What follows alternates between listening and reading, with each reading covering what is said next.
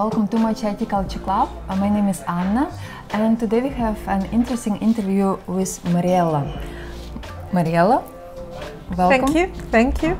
My name is Mariëlla Erkens. I'm a tea expert and a tea writer and a tea educator. I teach about tea, and my specialty is tea and food pairing. I even wrote a book about it. And today I'm going to explain a little bit about tea and food pairing, but Robert already told you a lot about that. And I'm going to explain my special system that I developed especially for restaurants and cafes. But I'll explain more about that later. Yes, so the idea was to tell more about the food pairing, because we see that there are more and more people interested in how to pair, for example, tea and cheese, or tea or other kind of food.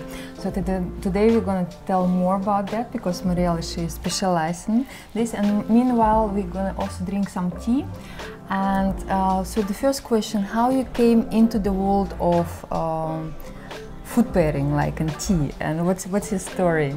Okay, well, I used to be a chef. I used to have my own restaurant in Brazil. Then I came back to Amsterdam and I did private cooking here. And I was in a wholesale store to buy produce and stuff for an event that I was cooking for. And they invited me to a tea tasting, but with food pairing. This was in 2010, mind you. We've been working on this for quite some time now, and I was new to this. Till that time I drank tea like everybody else does. A tea bag in a mug and drink it without, taking any notice. So I was served this beautiful tea with very beautiful, delicate, handmade finger food. The whole group was, and we were stunned. The way the food was enhanced by the tea and the complexity and the beautiful flavors of the tea, I was blown away. I said, this is something everybody should know about. And it was 2010, right? This was 2010, yes. Okay, so it's quite new. Yes, and At then that time, I mean. Yeah, it was quite new, and I was just blown away. And I bought all the tea, and I started experimenting. But I didn't know anything about tea, of course. So I took a course. I bought a lot of books, and I took a course in tea and food pairing, tea training, and I was going to do that 1 year, but then I was so smitten with it. I took another year and another year, 3-year course at the International Tea Academy here in the Netherlands. And the more I got to know about tea, the more I realized how huge the world of tea is.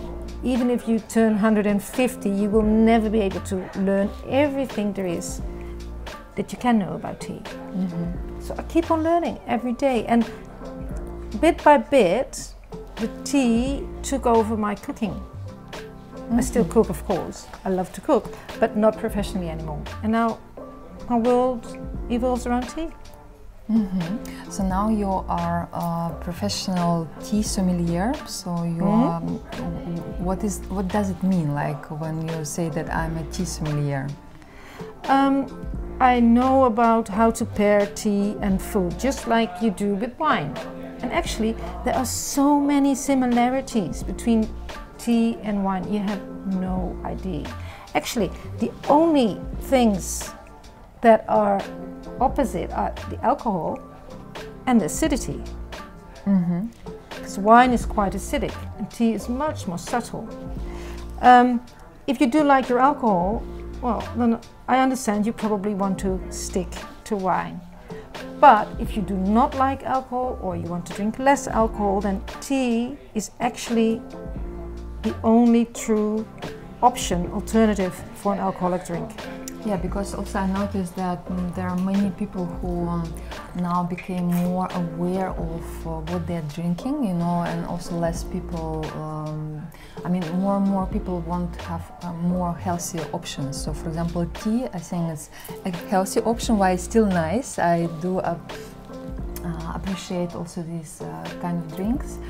But I see tea more and more becoming interesting alternative for people who would like to explore more. Yeah, exactly. And also, what do you see like what can be the difference between the tea and or between food with tea and food with wine, for example? Well, similarities are they both enhance the food. They can connect the flavors. They can bring out certain elements of your dish, and they lengthen the flavor. Tea, on top of that, also has a cleansing effect. So after a few bites, when you take a few sips of tea, your palate is clean again and you're ready for the next bit. Whereas with wine, that's not always the case. And another thing is that wine is quite dominant, whereas tea is more, how would I say that, is more a servant to the food. So it can be more easier paired with different types of food, or it's easier to, for example, compared with wine, it's easier to assign to different types of food, or it's you have less clashes. With wine, you can have this huge clash with the food, whereas with tea, the worst that can happen is that it stays flat or the tea disappears. But then you take a few more sips and the tea is back again. So it's much more subdued. And how, maybe you can kind of open a few secrets to how actually you pair. For example, now we are drinking Alishan Gaba Oolong. So it's a Taiwanese Gaba Oolong which has this roastedness in its flavor. It's delicious. You can see. So what would be then the secret of pairing, or at least some guidelines for someone who would like, for example, tonight or tomorrow to try different tea with different food, like how you would approach that, right? Well, I've developed a special system for people who have just started. That's also in the book. The book is also in English, by the way, in a digital version. Thank you. This tea. Yeah? I just want to say that Mariella, she wrote a book about the food pairing, and maybe later you can also tell about like this book, right? Because it's quite interesting. It's like when I saw it, I was so amazed to know that there are people who are really into like discovering those subtleness, but also power of pairing tea with food, which is, I think, a really upcoming trend now. So. Yeah. So, but first, maybe like let's the tea. The tea, yeah. Okay. So it depends. Do you want to search for a tea because you have a specific dish in mind, or do you start with the tea and you don't know yet what to cook? Those are different approaches. But let's say we are tasting this tea and we're going to find a nice match. Combination, yeah. A nice combination. Okay. So I smell the tea first. Always. Robert told you already. And it's a very rich, roasted, warm tea. And the texture is smooth. It's not astringent at all. It's very smooth. And it's rich. It's not bright, it's not fresh, it's rich, it's deep, it's warm. It's a kind of multi-layered, right? So it's like, multi-layered, but also multifaceted, indeed, Yeah. And then I go to the flavors. Is it sweet, sour, bitter, umami, or salt? Well, tea is almost never salt, but sometimes you get a bit of salty side effect. This would, for me, is sweet. Do you agree? Yeah, kind of sweet, slight taste of bitterness. Very slight, kind of on aftertaste, I would say. But I mean, very distant. Very distant, yeah. It's very mellow. Then it's fruity. It's definitely fruity, but you know those warm fruits like stewed plums or like cooked compote, right? Yes, like fruit compote. It's not bright fruit. It's not green apple, not at all, not even close. No. Stewed apple, stewed red apple. That is in there as well, and it has a slight earthiness, definitely nutty from the roasting. It absolutely has a nuttiness to it. a bit like hazelnuts, freshly roasted hazelnut. Yeah.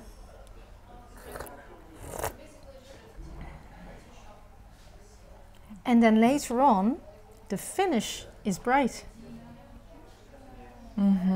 It's not dull. It's definitely it's bright. It's vivid. Absolutely, yeah. It's very vivid. It jumps on my tongue. So there is a brightness to the richness as well. The edge is bright. Yeah. Okay, so now we have the complex profile. tea, I would say. Yeah, yeah, it's a complex tea. Yeah. Very pleasant.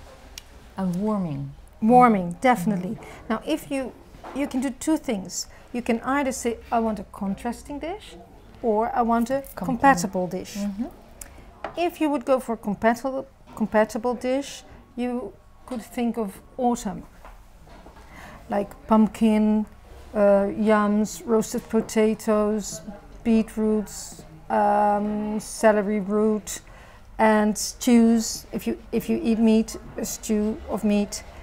Pork would go nicely with this as well. So those kind of dishes. Some like warming, something in the oven, grilled. Oven dishes, yeah. Oven, grilled. If you would rather have a contrasting dish, that's risky. Because you might get something that you do not expect at all, but it's the most adventurous. It's what I like to do best. You always say with a complimentary one, but to go for that special effect, that's exciting. In this case, I could think of maybe a salad, fish. This one, with fish you have to be careful, because if you have a very astringent tea, it dries out the fish. You get the texture of dry fish, you don't want that. But since this one is so smooth, it could actually be very nice. Say, for example, if you have a cod, very shortly grilled, still a bit translucent in the middle, and you have a citrus dressing with that, maybe some capers, maybe a slice of raw gyocha beet. I just got an idea. Maybe we can publish also a few recipes, you know, like with kind of this tea paired with this recipe, right? Sure, that would be great. Yeah. And then we can write the tasting notes. Yeah. Because that's what you always have to do. I still do this after 12 years of, drinking tea every day, combining it every day with my food. I still take notes because you can't remember it. It's just impossible. Even if you think, no, but this is clear. You know it more or less because I have this huge library in my head right now, but I always write it down. So I write a summary of the tasting profile like I just did, and of the dish, and then I write down what's the effect of the two together. And then I take a few bites of just separate ingredients to see what they do with the tea. And then I take it all together like you're supposed to eat your dish, little bits of everything together, and then I try that with the tea. And like Robert did, I first take the tea, then the food, then the two together, then the tea again, then the bite again, and then you have 4 or 5 different effects.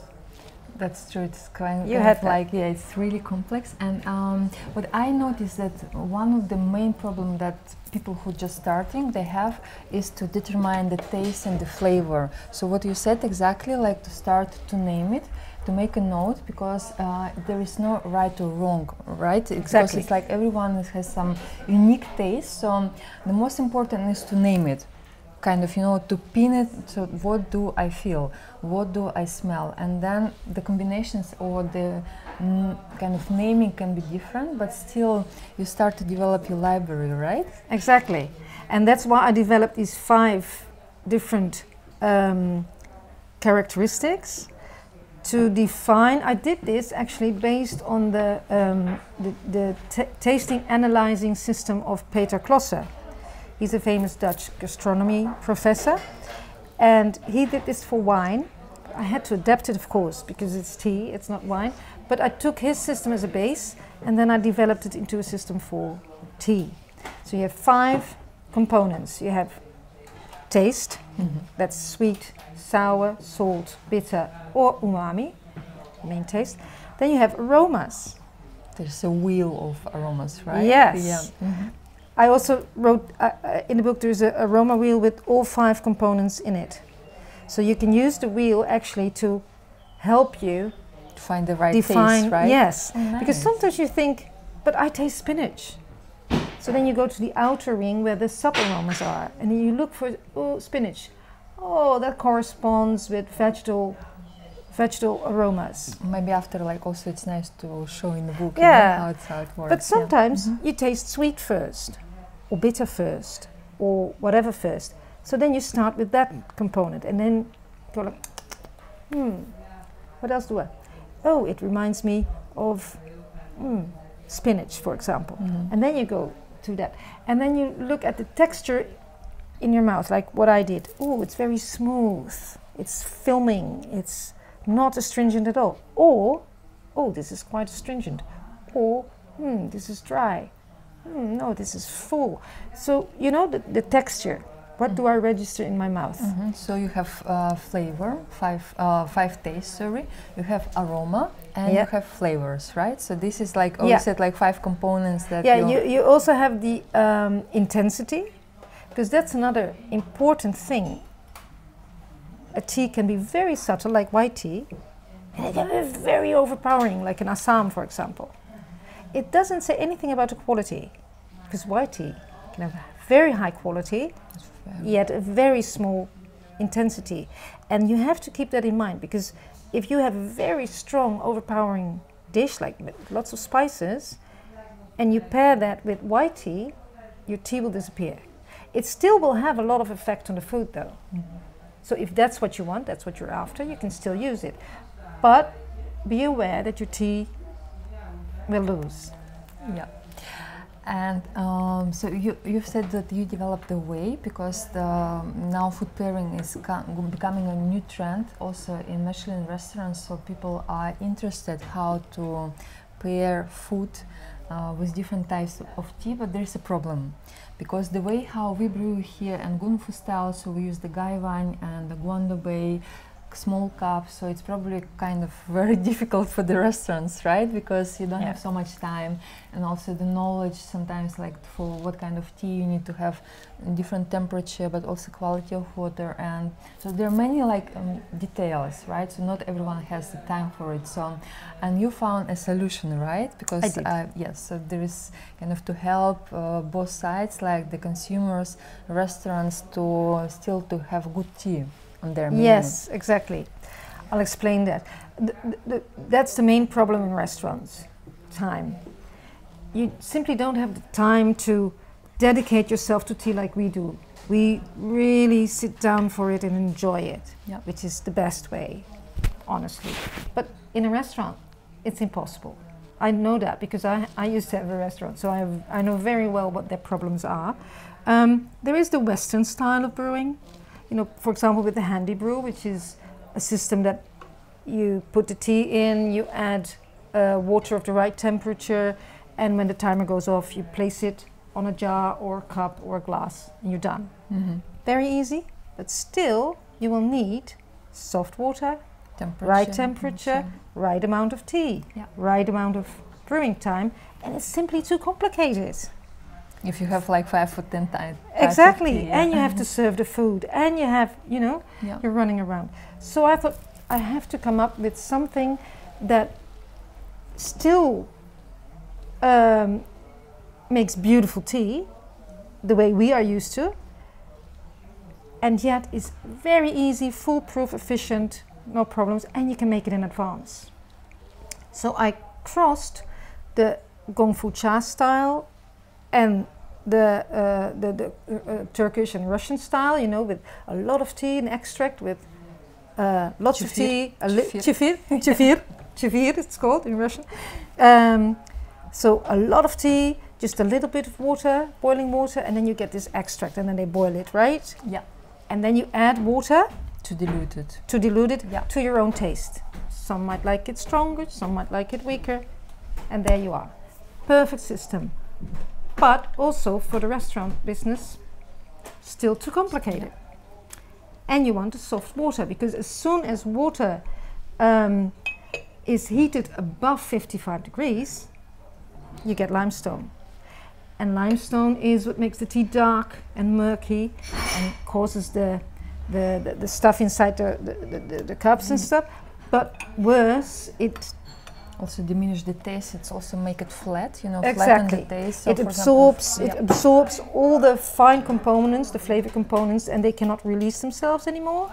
And there goes your beautiful tea. Indeed, for example, for the oolongs, I think it's really important to have for the whites, for the greens, like to have good quality soft water, like what you said, because very often in the Netherlands I taste the water from the tap is quite harsh, you know, like yes, so I would use or like some softer water, or at least to filter it, not to use it directly water from the tap. Yeah, I do that for all teas because our water here in the Netherlands is excellent quality. Yeah, absolutely. And when you drink it cold, you can drink it like that. It's no problem whatsoever. But as soon as you heat it, you get that white, grayish, it's called calcium deposit, and you don't want that. So a filter system, most restaurants say, but I have a filter system in my coffee machine, right? Yeah, but it's not good for tea. It's not good for tea because coffee needs much harder water. Yeah. So you still have the same problem. Okay, so here I am. I want tea that is easy to brew, high quality, good flavor, and I have to use the water from the coffee machine. So what do I do? I have several systems here just to show you that you don't need fancy pots. If you only use it in the back office, it's fine to use big jars. This, of course, is way too small for a restaurant, but this is my own example, home pot. But if you're front of house, you want it to look nice and flashy, right? So then you could use this jar because it has already, you see, it has a strainer inside, and then you can pour it straight away. I'll show you. And you can also place this on your bar in beautiful jars and show the guest, look how beautiful this tea is. Yeah. The shape and yes, it's beautiful. So then you already get a pre-sensation as a guest, like, oh, I'm getting something very special. Oh, I'm willing to pay for that. Yeah. Okay, so let's take this for example. I have a wine glass here, and people say, oh, wine glasses. No, you can't pour boiling water in wine glasses. They will break. No. I do it all the time, even in crystal glasses, and it works beautifully. Because, okay, so this is an extract. This is a lot of tea with just a bit of water. I use a ratio of 40 grams of tea to 1 liter of water. Usually you use maybe 10 or 12 grams if you do Western style. So it's about 3 to 4 times more. Yeah. And how do you dilute it? So you don't want to drink it straight. That will be way too strong. So what you just do is you do a bit in the glass, and then you say to the guest, you explain to the guest, oh, this is, this was, which one was this? Alishan Gaba. So this is the same what we are drinking now. So we're going to try now in... oh yeah, lovely. We can compare it. So this is Alishan Gaba tea. Taiwanese oolong. And then you just add boiling water. It is so easy. And then if the guest says, oh, but this is too strong for me, they can just add some more water. You can leave a beautiful jar or jug at the table. Or if they say, oh, it's a bit too weak, ta-da, you just add a bit of tea. It's that easy. And you do this 6 hours at least ahead of time. So after service, when one is polishing the cutlery and the other is drying the dishes, can just put the tea inside, the barman just put water. Or barwoman, you have to use sterilized bottles. So you can do that in the hot program of the dishwasher for glasses. You just add the tea, you add the water, you put a sticker on top because you want to know, of course, when you made this and what's in there, and you put it in the fridge. Ta-da! Easy, very easy. Okay, I'll show you the other one too. You can taste this and let me know if you need more water or more. Maybe still too hot. Wow, it's really beautiful. Is it? Yeah, it's really aromatic. I mean, I recognize this Alishan Gaba's this intensity of the flavors, flower, but now also the flowery note came also above, because here you feel more roastedness, but also maybe here I put more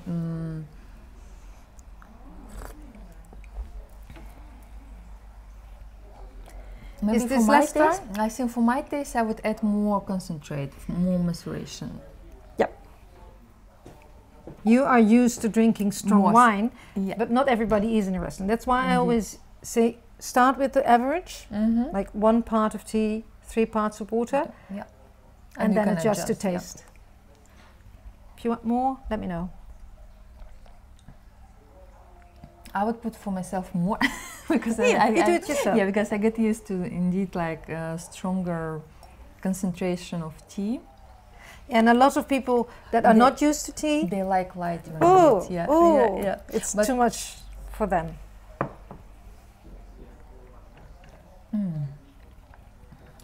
I'll have a bit as well. How about that? So then I can compare with you. Yeah. Okay. But it's also beautiful actually to drink tea from the wine glass. This I never done before. It's so nice because you So get the awesome. aromas. Yeah. They stay inside. Well, I like to drink it strong as well, so I just don't add too much water. So, oh, it's very fruity Right? and floral. Yes, indeed. No, Because here is more roasted and more. yeah, here the right? nutty notes are Yeah. more dominant, and here it's very fruity and very Maybe- floral. Yeah, maybe because of the cold brew, you know, because Yeah. it has like this lighter way of maceration. So that's why it's got this lighterness in the taste and the flavor. It's softer. It's softer, yeah. That's another good thing about this system. Mhm. If this cools down, it doesn't go bitter. Whereas freshly brewed tea, If it's too much, yes. if it cools down, it very often becomes bitter. This one, no. Even if you drink it completely cooled off, it still is lovely, round, soft in flavor.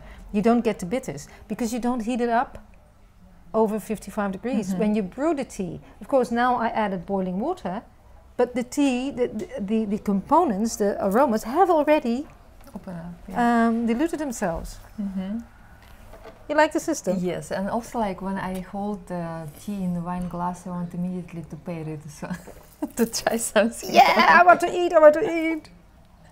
I mean, yeah, to kind of, it's like when you have this wine glass, so you want also to have something in your hand. Okay, so what would you think like would be a nice food pairing for this type of aromatic floral?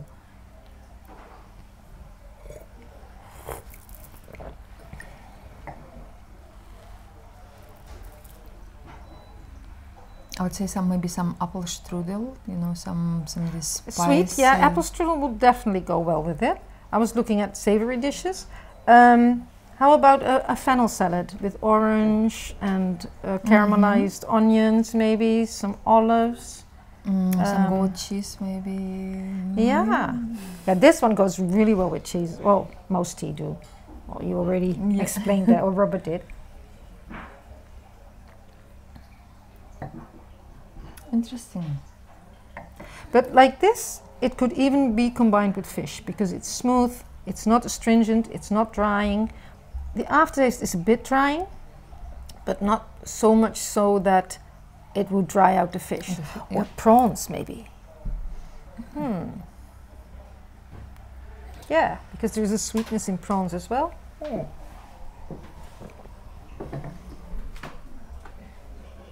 But it's, what I notice is that actually these types of tea consumption, I think it's even more suitable for restaurants, because it has this vibe already inside, so it kind of it's I would say it's even much better than, for example, than the Gongfu style. Gongfu style, it's more like, I consider it's more as like a ritual, like a more slow way of doing that, also with more attention, which in a restaurant you don't always have time for that, so probably this way is really nice, kind of, can be combined with good cuisine, good Exactly, tea, you know, and to pair them together. And with Gongfu cha, you have the different layers one by one. The first steep is completely different than the third or the fourth or the fifth. And that will be difficult because you cannot say, I'm going to serve all my guests the fourth steep. How are you going to do that? True, yeah. And with this, you always have the same steep. You can adjust it with the strength. Indeed, because it's also, I think, what also Mariella said, indeed, like when you have Gongfu style, for example, this oolong you can brew up to 10-12 times, and every time it's going to open up itself, you know, and then you have already something in your mind, you know, like combination of this fruitiness, for example, floral with this dish, but then the tea is going to open up itself, and then you have like it, so you have completely different combinations. So yes, I mean, I think this is more controlled. Yeah, easier, definitely easier. Also, like you don't need to have so much knowledge, also like so much things to brew tea, you know, you just need to have some bottle proportion to know how to make it, to store it, you know, and then just to serve it with the right types of food. Exactly. It's perfect.